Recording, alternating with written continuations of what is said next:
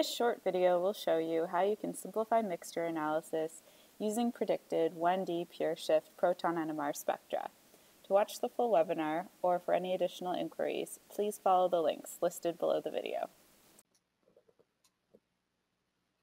And so we have a mixture. We have a proton NMR and a mixture of three components. We have ATP, we have glutathione, and we have sucrose. And they're at different ratios.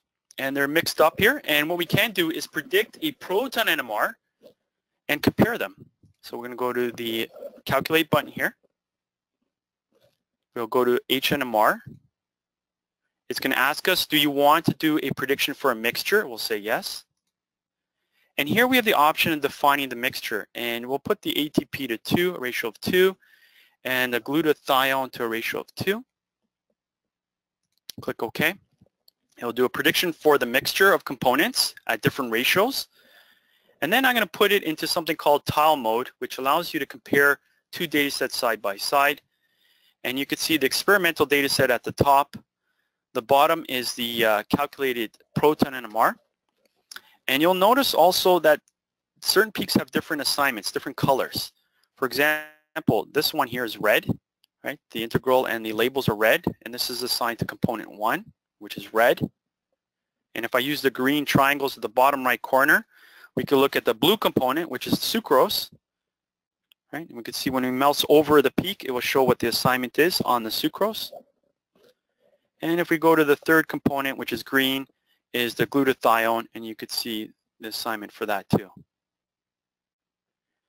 In addition, because we're in tile mode, which we're comparing our experimental data to our calculated proton NMR, we can zoom in on a region and we could see how they compare to the experimental data. So you can predict for a mixture of components, which is what we did. If I go back and click on the experimental, you'll see the three components.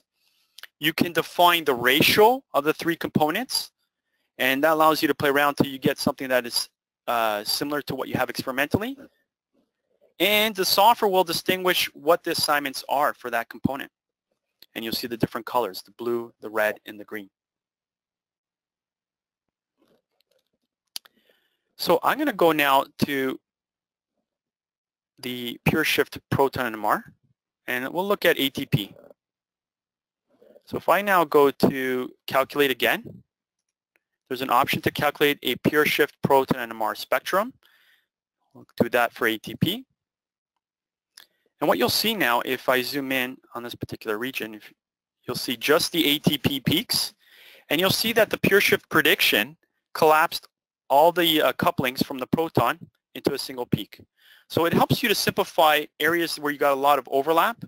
And for example, if you have carbohydrates where you have a lot of methylenes, distereotopic protons, they'll overlap and they're hard to see. By collapsing them into a singlet, things become a little bit more clear and less complicated to do the assignment.